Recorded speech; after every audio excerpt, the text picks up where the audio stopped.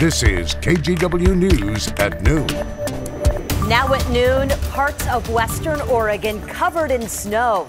This is the view from Sky 8 this afternoon overlooking the West Hills. The winter storm caused a messy commute. Cars spun out, some even flipped over in ditches. And even more snow as you head south. That's video from Salem on the right, and then on the left, that's what conditions look like in Eugene. Nearly a foot of snow dumped on people living down there. Wow. Hello, everyone. I'm Brenda Braxton. Thank you for joining us. We have team coverage this afternoon, starting in Eugene. Well, we were going to go to Tim Gordon, but we will send it over to meteorologist Rod Hill first. Take it away. Okay, then we're going to get down to Tim, who's been live in Eugene covering, get this, the biggest one-day snowstorm in the history of Eugene. And that's where I begin. So this is updated just in 11 inches. This is since midnight, so it's for the calendar day, 11 inches. That's the new all-time record. The most we've ever had in one single February day before was just over 10 inches. And by the way, how long has it been since Eugene had a big snowstorm anyway? You have to go back to the one that dumped 7 inches in February of 2014. A little while ago, not that long ago. And I think this is a big story as well. Timberline Lodge, the last 10 days, has picked up 74 inches, and they'll get enough today that that total will actually flip to 80 inches plus over the last 10 days. Lebanon, we talked about this storm being more zeroed over certainly Eugene, more so over Salem than Portland. Lebanon picked up 6. Salem, not really quite as much as I thought you folks might get. On average, the reports say about 2 inches. We had a report of 2 inches in Beaverton, in fact. The West Hills, 1 to 3 scattered reports. And who got the goose egg this time around? How about Gresham with nothing, just a flurry? How about much of East Clark County, just a flurry? Goose eggs.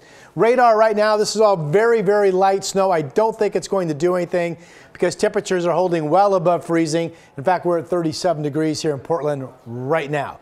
Here's Tim Gordon live in Eugene. Hey, Rod, you know what? It is amazing amount of snow, as you said, a record amount of snow here in Eugene. More than a foot in this neighborhood for sure. And, you know, it's doing a lot of damage, though, too. Check out this tree that's down. It just crashed down here on this street. Also, a lot of trees and power lines down on the interstate. ODOT has I-5 closed from Cottage Grove to Sutherland. That's a 41-mile stretch that is shut down. And it wasn't easy getting here from the north either. We'll start you out on the interstate. This is I-5 coming south at about Junction City. The last 20 or 30 miles north of Eugene was pretty rough. Plows had work to do. There were several vehicles off the road. Once we got on the highway leading into Eugene, we found a plow and sand truck sunk in a soft ditch trying to come out of the ODOT yard. And here in Eugene, the amount of snow is pretty overwhelming. It definitely overwhelmed a lot of trees here. This one took out a parked pickup truck. Sean Litson is an electrician, but knows his way around a chainsaw. He was volunteering his time to help. I'm seeing chaos. There's a lot of trees and debris down everywhere. The snow is really heavy, and it's just bringing everything down. And then the big tree here just a couple blocks away, right in a neighborhood full of Oregon College students. Whooping it up because the university is shut down today. But the crashing tree early this morning was pretty frightening. Everyone in the house heard it, heard a big crash, bunch of cracking, and then there was a car alarm went off. I was really hoping it wasn't mine. I feel really bad for people.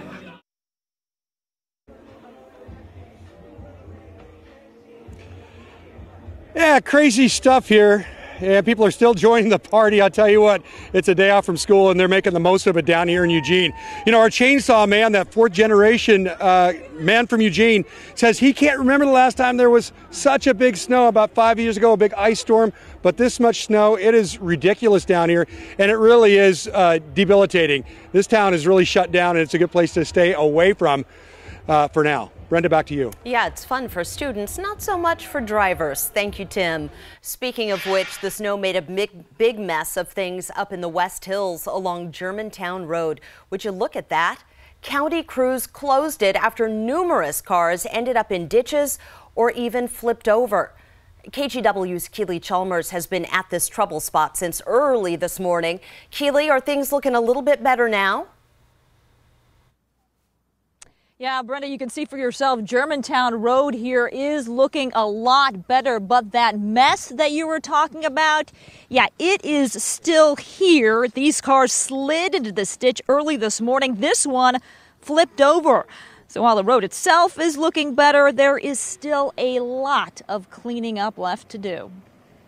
The Monday morning commute turned into a mess along Northwest Germantown Road this morning. Along this snowy corner west of Skyline Boulevard, we found 3 cars that had slid into a ditch. One of them flipped over. Every year, this corner, always, constantly, there's usually about 5 or 6 every time it snows. It's also where we found Dan Alexander putting chains on his car after it got stuck on the snow and ice. I live in Hillsboro, and Hillsboro was clean, dry. Perfect. And I'm like, yay! And Not the case here. Yeah.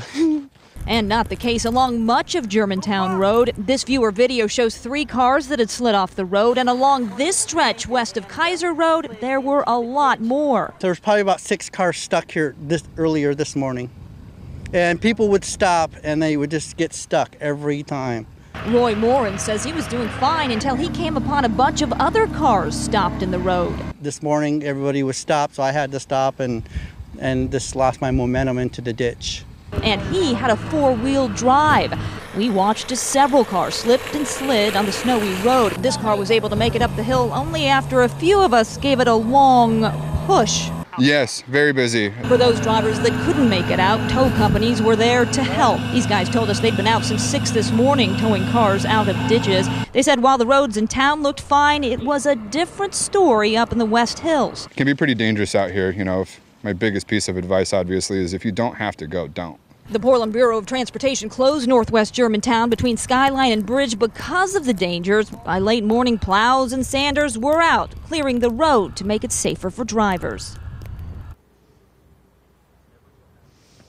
Yeah, and back here live, we saw one of those plows. It was a Multnomah County plow out here making several passes, not only clearing the road, but also putting down what looked like gravel. PBOT, the Portland Bureau of Transportation, sent out a salt truck to clear the road and again make sure what happened to these drivers does not happen to other drivers. Just heard from PBOT that Germantown Road here between Skyline and Bridge is back open, looking a lot better. Back to you. Thank goodness. Take care, Keely. Thank you. Washington County officials have activated the snow zones there. That means drivers on certain roads must use chains or other traction devices. Here are those snow zones: 175th Avenue between Shoals Ferry and Riggert Roads, Barnes Road from 118th Avenue to the East County line, and Cornell Road from Cedar Hills Boulevard east to the county line. This morning, we spotted a family out for a walk on 175th. They told us they prepared for the snow early on, but then this happened. We bought all of our supplies and then we ate them all last week, so now we're in trouble. They tell us because of the snow, they're not taking any chances and they are leaving their car at home today. Well, Salem also got a taste of this wintry blast. Today, kids in the Salem-Keizer School District got a snow day. KGW's Christine Pitawanich is live for us in Salem this noon. Christine, what's it looking like where you are? Brenda, right now we're here in Northeast Salem. The snow is falling, nothing too crazy, but you can see on the main roads here, they're clear. I will say on yards and lawns in the area, snow still kind of litters the ground. We were just in West Salem, though.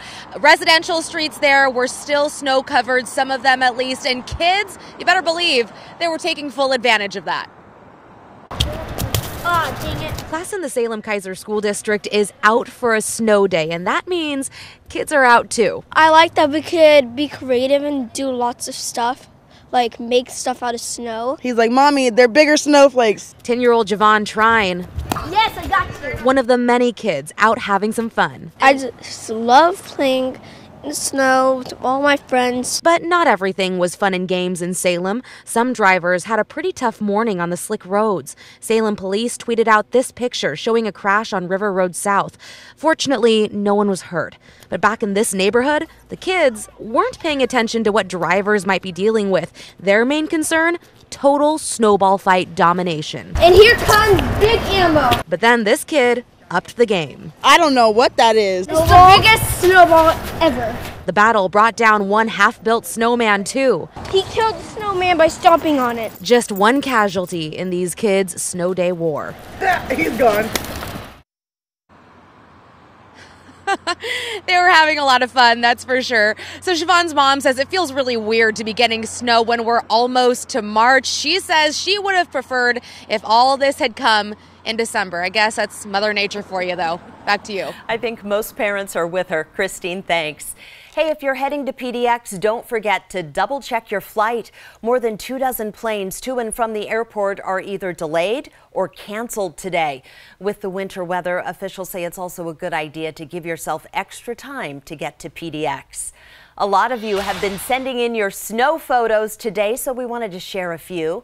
Christy took this picture from her front yard in West Salem. The snow also hit Prineville pretty hard. Elaine shared this photo saying 12 inches came down. Wow. And then check out this pup enjoying the snow. Thanks to Jamie for sending in this one from Redmond. You can share your photos too. Just use the hashtag MyKGW.